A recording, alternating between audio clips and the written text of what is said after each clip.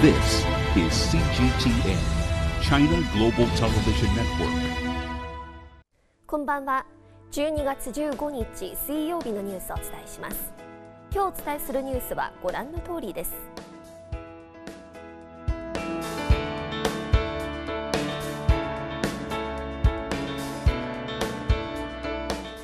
国家発展改革委員会は2022年中国の発展改革に関する6つの重点任務を発表しました。国家発展改革委員会がこのほど会議を開き、来年の発展改革任務をめぐって討議しました。具体的には、消費拡大、投資促進、産業構造調整の加速、エネルギーシステムの健全化、食料生産の確保、産業チェーンとサプライチェーンの安定化など6つの任務が挙げられました。中国本土では天津に入国した人からオミクロン株が初めて検出されました。天津市新型コロナウイルス感染対策指揮部の13日の発表によりますと、天津市疾病予防管理センターは9日、海外から入国した無症状感染者の呼吸器サンプルに対し、新型コロナウイルス全ゲノム解析を行いました。その結果、新型コロナウイルスのオミクロン変異株が検出されたということです。この入国者は現在指定病院で隔離治療を受けています。中国本土でオミクロン株の感染が確認されたのは初めてです。2022年北京冬季オリンピックとパラリンピックの新型コロナウイルス対策などをまとめたプレイブック第2版が13日に公表されました。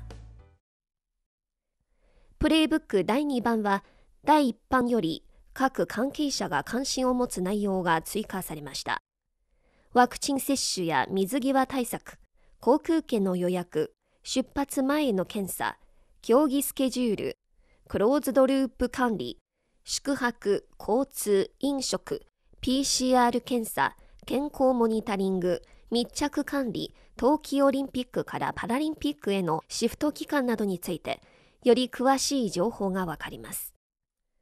参加選手のワクチン接種については、全員が接種するよう推奨していますが、選手とチームの関係者は医学的な原因でワクチン接種の免除を申請することができ、ケースごとに検討した上で確定するとしています。北京冬季オリンピックの聖火がこのほど北京市内で一般公開されました。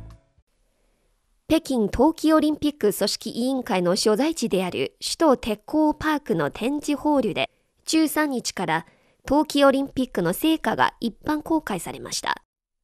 計画によりますと、聖火の展示はウィンタースポーツ関連のイベントに合わせて、氷雪資源が豊かでウィンタースポーツが盛んになっている地域で実施されます。また、聖火リレーは来年2月2日から4日まで、北京市及び北京郊外の延慶区河北省張家口市で実施されます。ジャイアントパンダのふるさとと呼ばれる中国南西部の四川省成都市では、このほど43頭のジャイアントパンダが新居に引っ越しました。四川省にある成都パンダ繁殖研究基地、その増築エリアが来年初め頃にオープンする予定です。環境の消毒が完了し、来年繁殖計画に入っていないジャイアントパンダ43頭とレッサーパンダ10匹が続々と新しい住まいに引っ越しています。パンダ基地の総面積はおよそ69ヘクタールから238ヘクタールへと 3.5 倍近く増えました。11のジャイアントパンダ館、複数の科学広報館、歩行者通路などが設置されています。パンダの科学的な繁殖や保護、教育、観光、国際交流など、世界一流のジャイアントパンダ保護基地として、パンダ文化の普及への取り組みが行われています。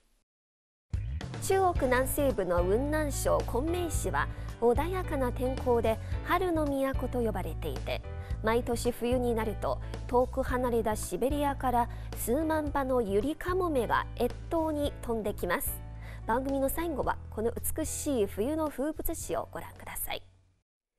雲南省の省都昆明、この冬も数千キロ離れたシベリアから数万羽のユリカモメが飛来してきました。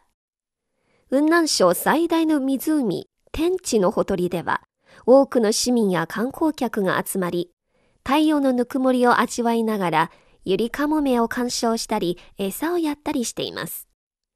自然と共生し、環境に優しいライフスタイルが浸透するこの街では、冬の風物詩に人々が癒されています。以上、今日のニュース、リュウ・エイリンがお伝えしました。